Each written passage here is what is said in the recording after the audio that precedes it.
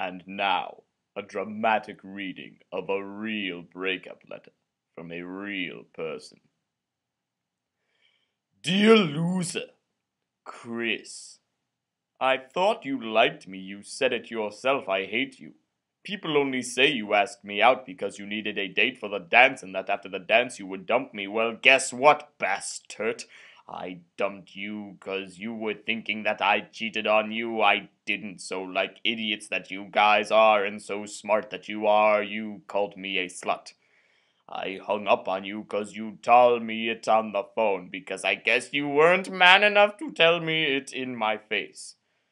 I hate you, and also, guess what? My mother hates you too, that she, the one who put me to do this. You come to breakfast every morning, and I ain't stupid. You try to sit next to me, and my little bro, who only 7 years old, hates you too, and don't even know what you did, and is always blocking your chair. Ha ha!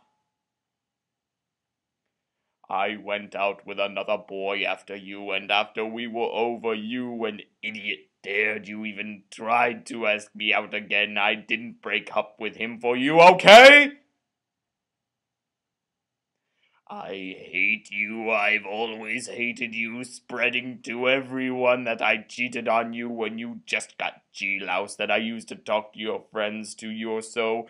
G-louse, you automatically think I like them. Well, guess, maybe I do, maybe I don't. Got a problem, you ain't my boyfriend anymore. I don't have to tell you who I like or who I am thinking with or who I'm with and why. Got it, I don't like you anymore. The other day you told me that I have to tell you who I like or who I am thinking of going out with. It's none of your business. Got that to you, loser.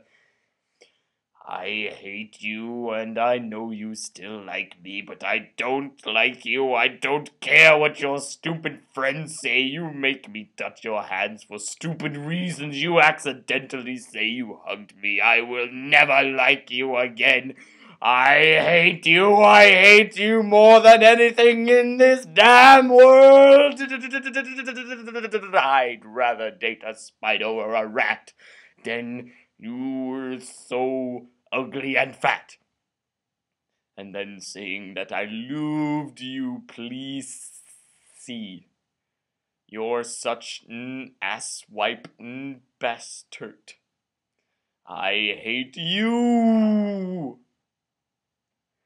Well, bye, you piece of shit. I have more things to do right now than remember you.